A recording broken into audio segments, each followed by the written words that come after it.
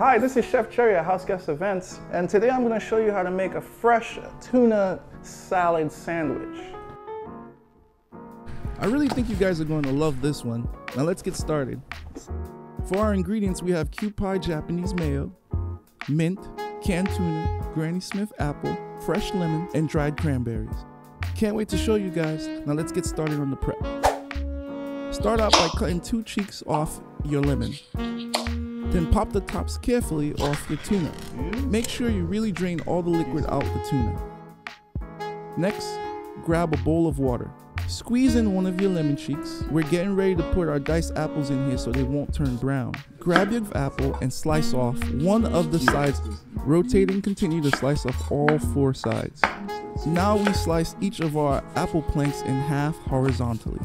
Next, we stack our planks and cut them into strips or bâtonnets.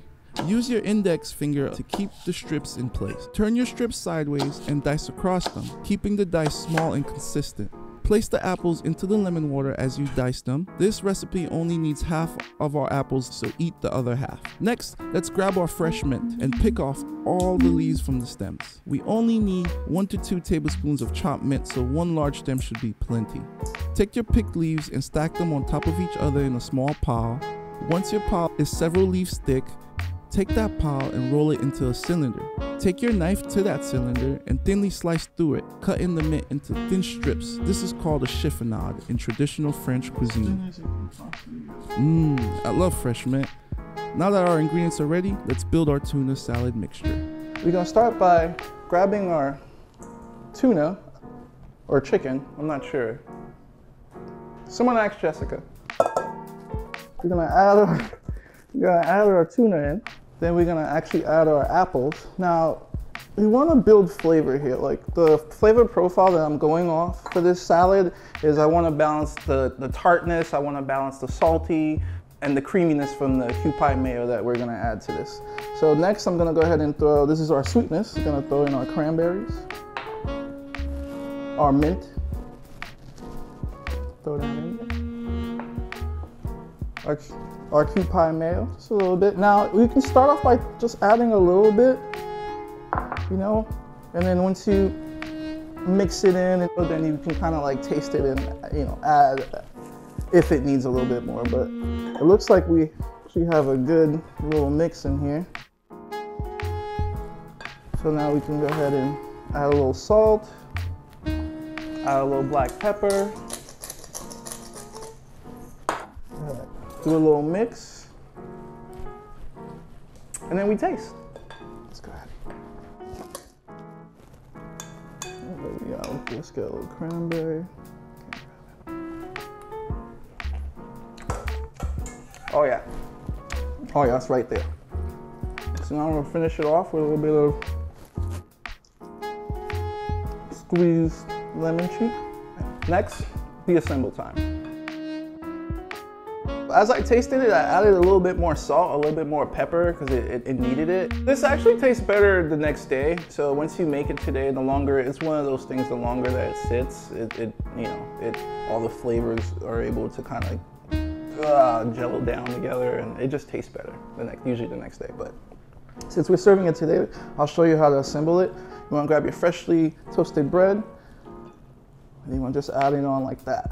And you want to actually, don't be scared of it, you know, you want to actually put it from corner to corner, get it all up in there.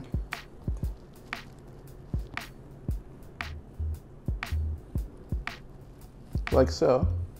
Oh, this looks really good, guys. I hope you can see. On this side, put this on it, and you want to get your other bread down like so. Cut it right down the middle, like so. And there you have it, lunch, guys. A beautiful bright tuna sandwich.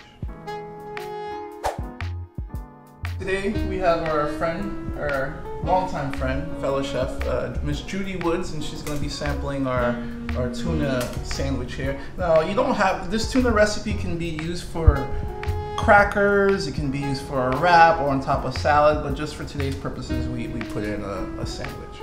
Go ahead, Miss Judy. I'll take the top one. Cheers, go ahead, get a nice little bite. Oh, you want me to go with you? Okay, cool. Mmm. That's good stuff. Actually, the bread.